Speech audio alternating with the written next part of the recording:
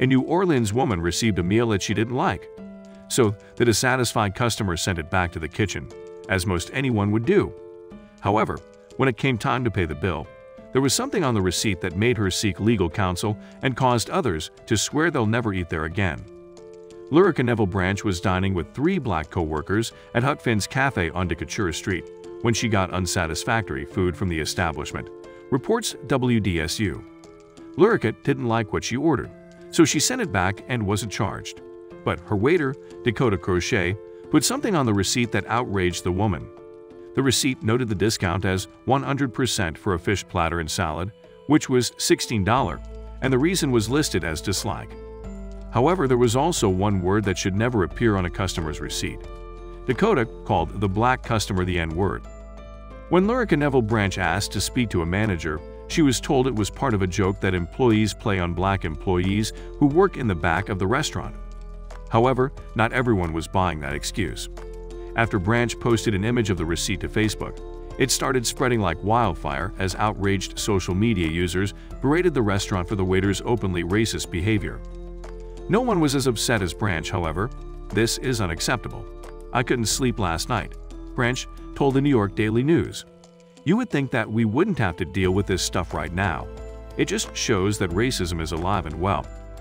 Fortunately, the restaurant quickly fired the server, but Branch didn't want to let them off the hook that easily. Although the manager wouldn't do an on-air interview, they did make a statement. "We don't condone that at all," the manager said. "He's gone and that's it," he added, referring to the employee responsible for the derogatory remark. The restaurant then issued a public statement, declaring that the terminated employee shouldn't be a reflection of their establishment or their principles. Huck Finn's Cafe is shocked and appalled at the actions of one of its employees, who was terminated immediately after management found out they violated company policy. The statement on the restaurant's website read, "Huck Finn's Cafe is committed to treating everyone, employees and customers alike, with dignity and respect. The unfortunate actions of this one employee do not mirror the mission of Huck Finn's Cafe's firm non-discrimination policy, and we are extremely apologetic for any inconvenience this may have caused. We have been serving customers from around the world for more than 6 years, and our employees work their hardest to go above and beyond to ensure visitors have a pleasant and respectful experience at Huck Finn's Cafe." Despite the restaurant's swift actions in firing the server, not everyone was pleased, with some demanding the establishments still be held responsible. "It's actually very insulting.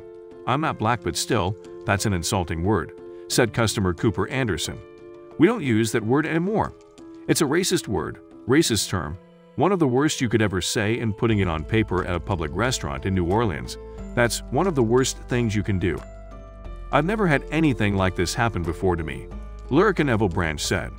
"Trust me, this is not over.